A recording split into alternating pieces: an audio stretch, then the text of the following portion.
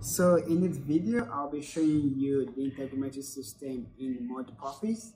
And MUDPUPPIES are salamanders, and you can find them at the bottom of lakes, ponds, streams, and they can also be found in muddy water, and that's why they gave them the name MUDPUPPIES. So let's look at the different structures on the skin. The most significant structure that you find on the MUDPUPPIE is the external gills. And as you can see, they use this for respiration in water, and that you can find that's not present in the dogfish.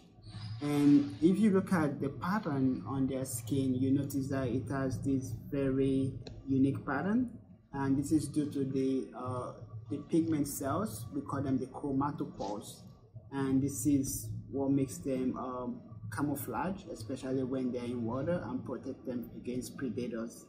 And some other structures that you need to know are very peculiar to most salamanders, so it's unique. And another thing that I want to tell you is that they use their skin for respiration, and on the skin you have two types of glands. You have the mucous gland, which produce like a slimy feel to the skin, and also helps them for lubrication and makes respiration easy. Then they also have what we call the granular glands or the poison glands, and that they use that to protect themselves from predators. So I think that's one of what you need to know about the MUDPUPPIES.